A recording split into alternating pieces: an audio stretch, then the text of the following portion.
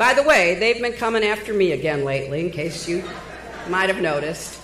It's funny, the more trouble Trump gets into, the wilder the charges and conspiracy theories about me seem to get.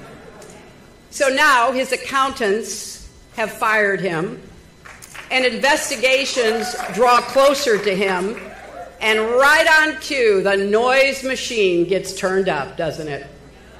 Fox leads the charge with accusations against me, counting on their audience to fall for it again. And as an aside, they're getting awfully close to actual malice in their attacks.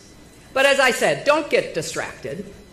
Don't let the extremes of any or either side throw us off course. Focus on the solutions that matter to voters, not the slogans that only matter on Twitter. Let's offer an alternative vision that inspires and motivates.